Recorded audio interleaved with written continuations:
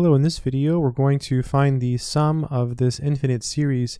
So our sum goes from 4 to infinity and we have 1 over 5 to the k. Let's go ahead and carefully work through this solution.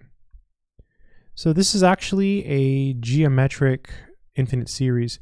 We can think of this as 1 to the k over 5 to the k, because 1 to the k is 1, and then you can take a step further and write it like this. So we're going from 4 to infinity. Now we can write it as 1 over 5 to the k. And you see it fits the form of an infinite geometric series. So an infinite geometric series has this form here. It's a r to the k. And that's the general form of an infinite geometric series. And so if the absolute value of r is less than 1, the series converges. So in this case, r is 1/5, so it's certainly less than 1, so it's going to converge.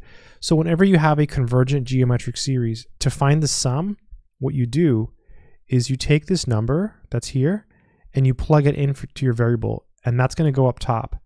So it's 1/5 to the 4th. And then on the bottom, you divide by 1 minus r. So our r in this case is 1/5, so it's 1 minus 1/5. And so that would be the sum of the infinite geometric series. And if we work this out to see what this is, 1 over 5 to the 4 is equal to